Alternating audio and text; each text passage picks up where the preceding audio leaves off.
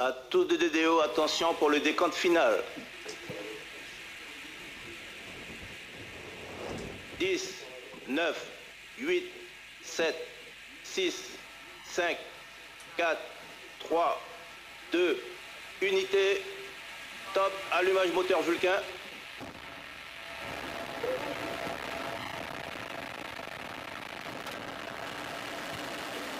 Allumage 2 EAP, décollage.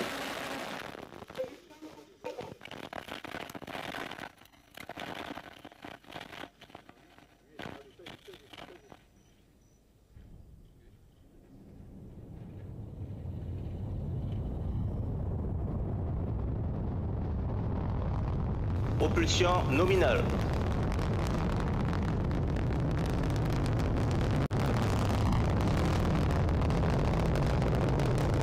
Tous les paramètres à bord sont normaux. Propulsion nominale.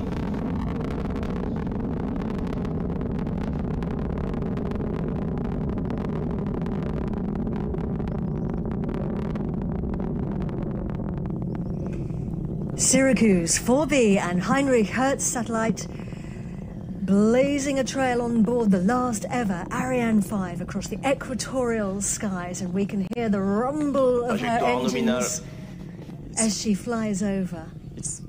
Well, we have a very good view.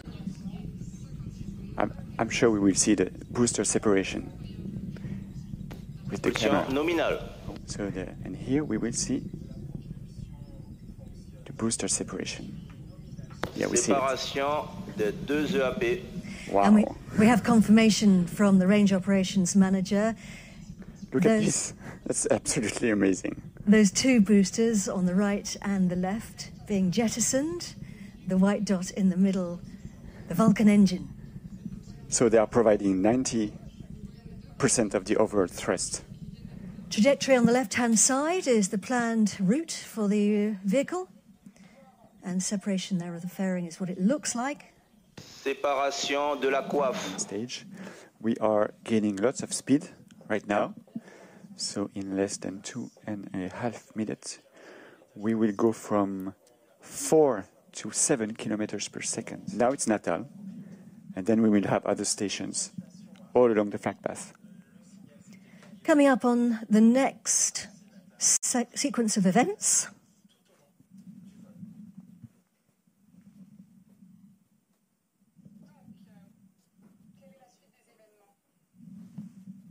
Séparation de l'étage principal cryotechnique.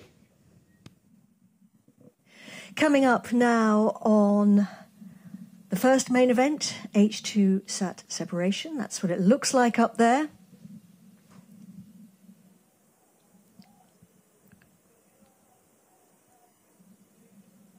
Séparation Heinrich-Hertz satellite confirmée. And we have separation of Heinrich-Hertz satellite to the CVI teams, who then provide that to the range operations manager, Raymond Boyce, to announce. This is the scheduled time for separation. Séparation Syracuse 4B confirmée. And we have separation of Syracuse 4B. That's great news. Ariane 5 has delivered her second passenger, bang on target, over the Indian Ocean.